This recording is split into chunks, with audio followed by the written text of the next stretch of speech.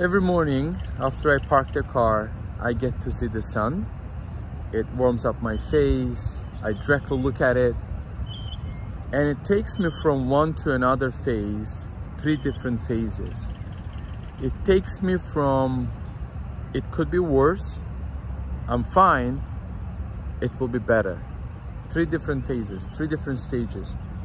So when I think about the things, when I stand up against the sun and just think about my day, my week, and I reflect. That's a key word, reflection. When I do the reflection, the first thing immediately comes to my mind is that it could have been worse. It could be worse. The second thing that comes to my mind is that I'm fine.